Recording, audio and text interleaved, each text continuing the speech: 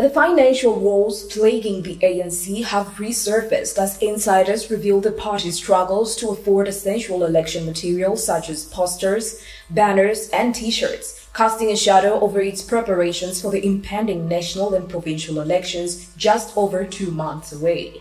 The conspicuous absence of ANC posters promoting the party's candidates has caught attention, with reporters from the media attributing this absence to the ANC's dire financial situation. Sources within the party disclosed that a recent meeting of ANC election officials nationwide highlighted concerns regarding the lack of budget allocated for campaign essentials. An insider revealed, and I quote, "Since the announcement of the election date, the party has yet to initiate the creation of election materials like T-shirt, banners, and posters." End of quote.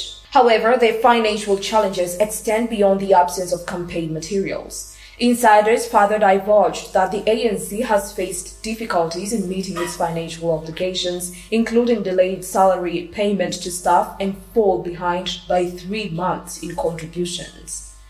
In effort to elevate its financial strain, the ANC has resorted to various fundraising initiatives, including hosting gala dinners and soliciting donations from business figures.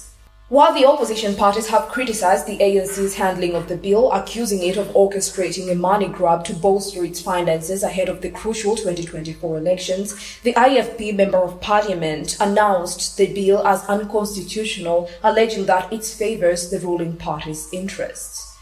As the ANC Secretary-General Fikile Mbalula dismissed these allegations, asserting that the bill ensures equitable contribution of funds based on electoral performances, Mbalula also emphasized the ANC's opponents' complaints stem from bitterness rather than genuine concerns about the legislation's fairness.